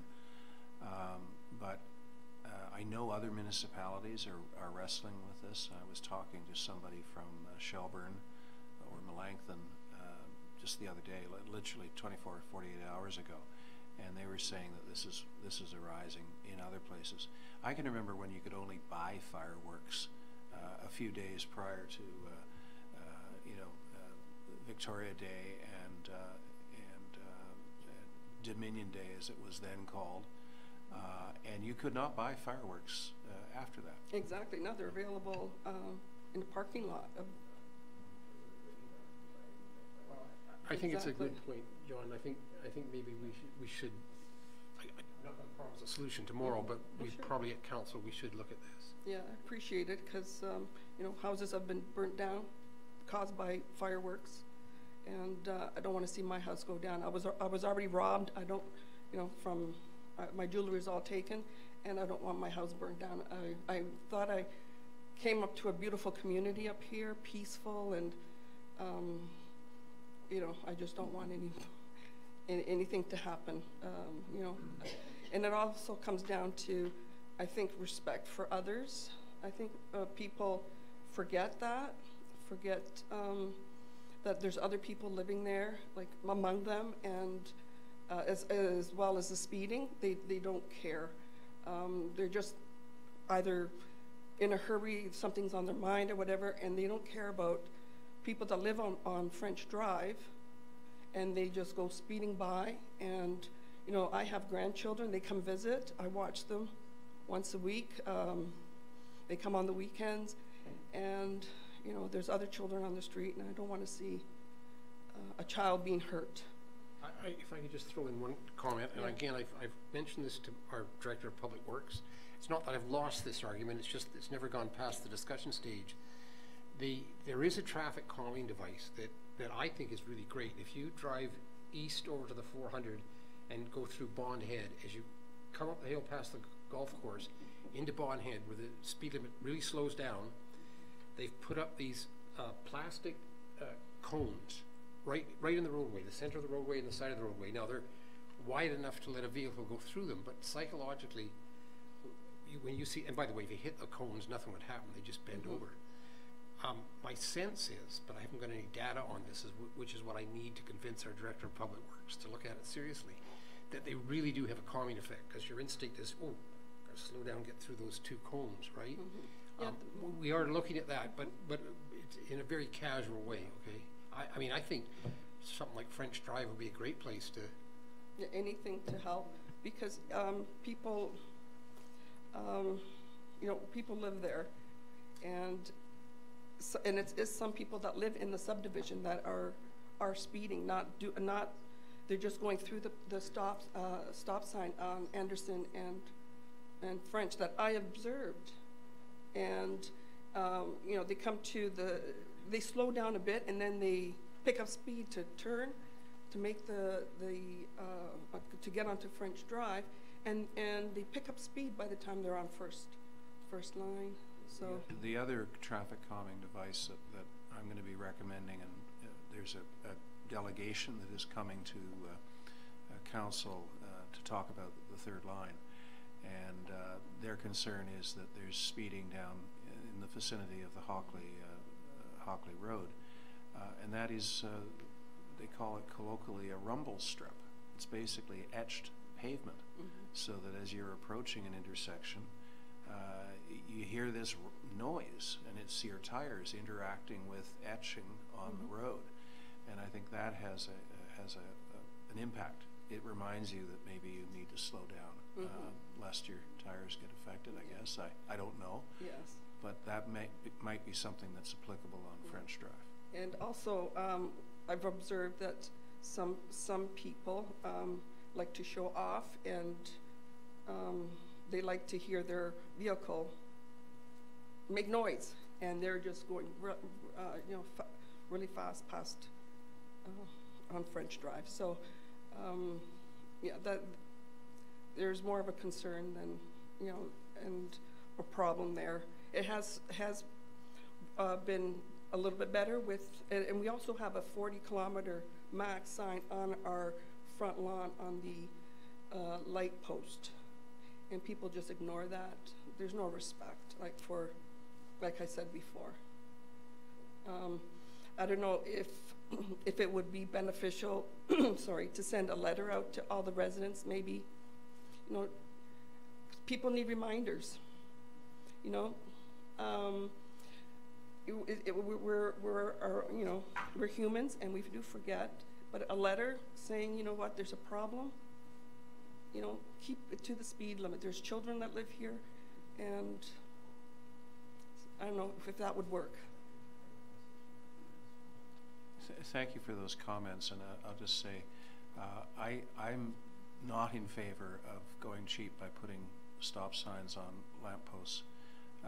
I failed my first driver's exam because I missed a stop sign on a lamppost, and I argued strenuously with the examiner that wasn't fair. It should have been on its own standalone post, and he said, no, don't, come back in 2 weeks' time and rewrite. Right. Thank you very much. Thank you. Any further questions or comments? Yes, please.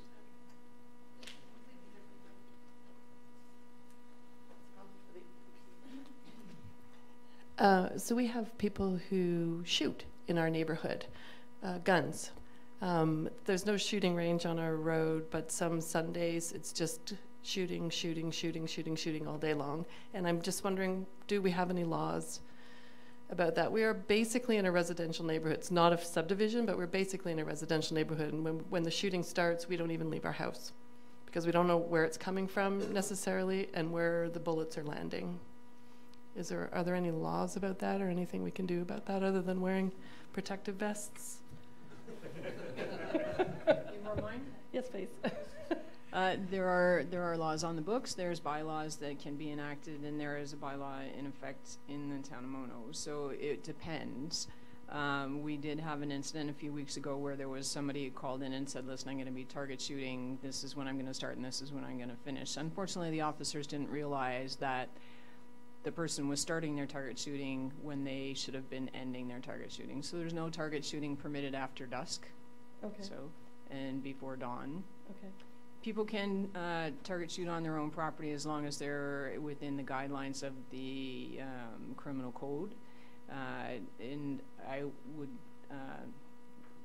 tell you that I have to look at the criminal code every time I go to one of these calls to make sure that it's the right area and the right distance away. It's very similar to hunting. If someone is going to go hunting, they have to have permission from the landowner. They have to be so far away from a residential area, depending on the kind of firearm that they're using, and that kind of stuff. So, is that helpful? So there are laws on the books. There's bylaws out there. Different neighborhoods have different bylaws, and then it always comes back to the fact of whether or not the person that's calling in is actually licensed to have a firearm, what kind of firearms they're using. So. Right. Does that answer your question? So would it be something I could just call you guys up and say, here's where we live, is target practice next door a legal thing? Yeah. Or should we call when they're doing it, or? Yeah, call when they're doing it. We get calls, I tell you quite routinely, we get calls for people who think that shots are fired. Sometimes it's this lady's fireworks that's happening. Other times, like people in Mono are aware of what a firearm sounds like. There's lots of hunting that's gone on for years here, and most of the time you can tell what a firearm sounds like. So please do give us a call if we are aware. A lot of times it's the more considerate people that will call the communication center and they'll say, I'm going to be target shooting between 12 noon and 1 p.m. Here's where I live in case you get any calls. And then when people call us, then we go, yes, we're aware that it's happening. Right? There are certain residences where people do it on a routine basis. I know on a Sunday afternoon it's quite a pain. I would prefer to sit by the pool and sip a Perrier and listen to the birds than listen to the birds fly away from the gunfire. Yes. Just for clarity with regard to Mono, we do have a bylaw. There's to be no discharge of firearms on Mono property, period, under any circumstances. The hunting is governed by provincial legislation, and that says that there shall not be any hunting half hour after sunset or half hour before sunrise. And I don't believe there's any exceptions. I have a motion before council that would prohibit discharge of firearms for, quote, recreational purposes. And I was convinced that was appropriate given coyote issues and that kind of thing. And the wording of that is consistent with the provincial legislation with regard to hunting. So half hour before sunset, half an hour before sunrise, no recreational discharge of firearms. Right. Because it's very disconcerting to have guns going off in the middle of the night. Yes. Okay. Thank you. Thank you. Thank you. Anything further? Well, I'd like to ask each member of the task force if they'd like to make some observations or comments, and I'll try and describe where I hope we go from here. Before I do, I just want to thank our staff, Fred Simpson, who's kindly agreed to run the equipment tonight, and Andrew Dahmer, who's our web designer, who put together the material that we saw on screen, and we'll probably be taking that and converting it to our website.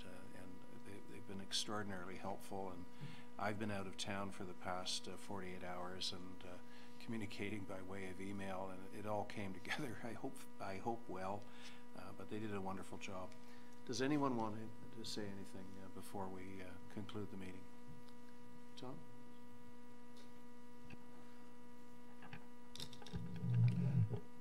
I'm on Hockley Road, and I know enforcement has to be, and that's the number one, is you have to have more enforcement.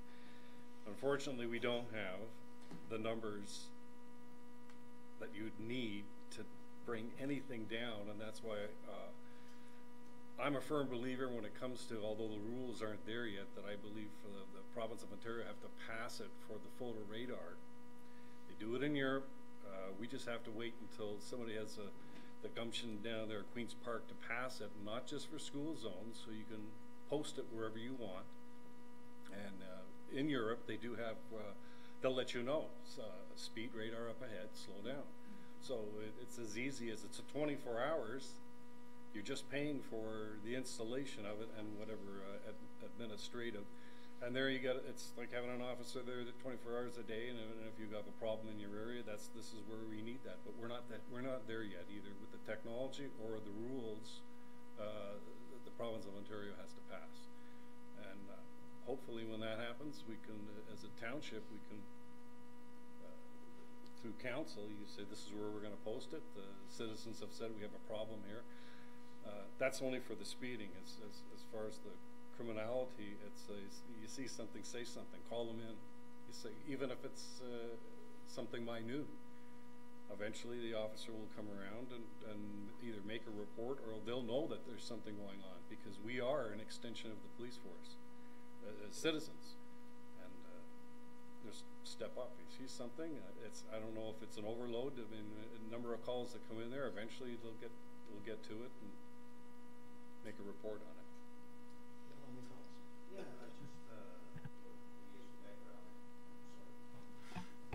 Yes, I have an aviation background, so with regard to drones, I'll make a comment on that.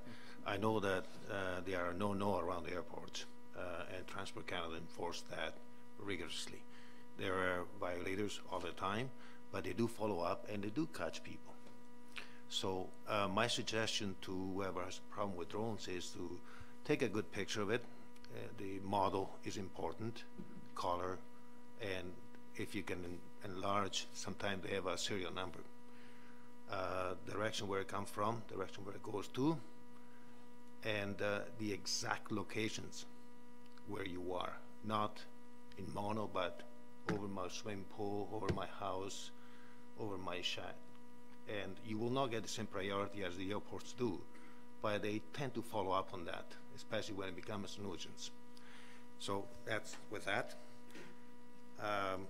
The other comment, I'm surprised to see so many comment on speeders and non crimes.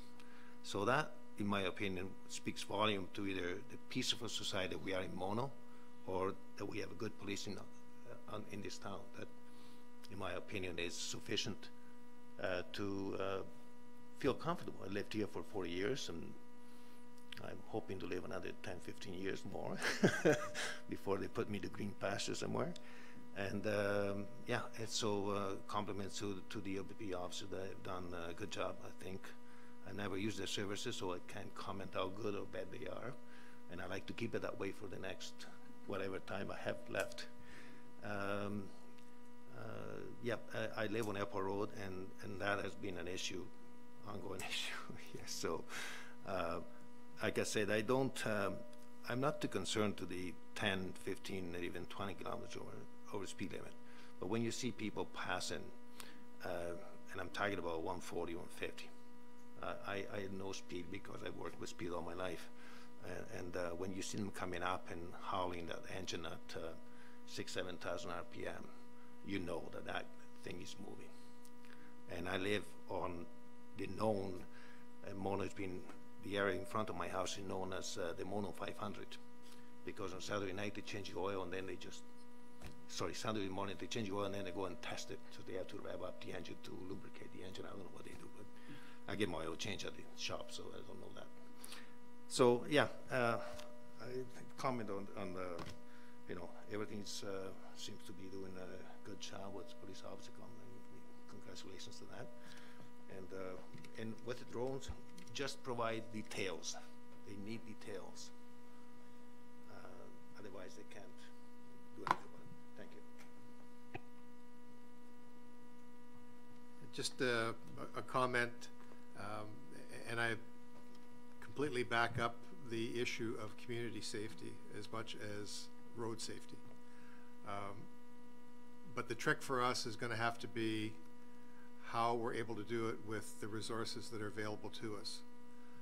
And we all know that Mono is a fairly big town, and there are limited amount of resources that have to be spread over this big piece of toast. So it's the creativeness of our district commander on how she's able to deploy these resources. And if we can give her some more tools, i.e. some more officer or 3/4 of another officer or some more paid duty, that allows her to have more tools in her belt to be able to put out all these fires that come up.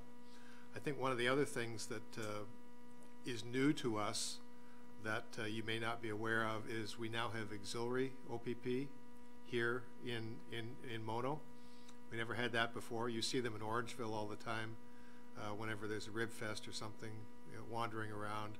Well, our OPP auxiliary will be doing more proactive type of activities, which could include going for the walk, 2 of them in through the park, and some things like that. So that's something that you're going to see. And in order to cover off our community safety issues and road safety issues, we're going to have to look at things like speed cameras, at cameras at the end of the cul-de-sac to protect Mark Darby. God bless his soul. Noisy guy. And to deal with, look at all these other types of technology that may help us to solve the problems. Traffic calming devices, whether it's traffic circles. There's going to be a lot of lobbying is going to have to be done by our town fathers once this report comes out. But I think that you folks are all right on the mark with the comments that you've made, and I also back up Tom and Captain Bernadetti on the comments that the OPP are serving us well, and we just need to give them more tools to help them do the job. Don? Well, I had a great night. I think this was terrific. I appreciated the presentations. I appreciated the questions and the suggestions. I appreciated the OPP.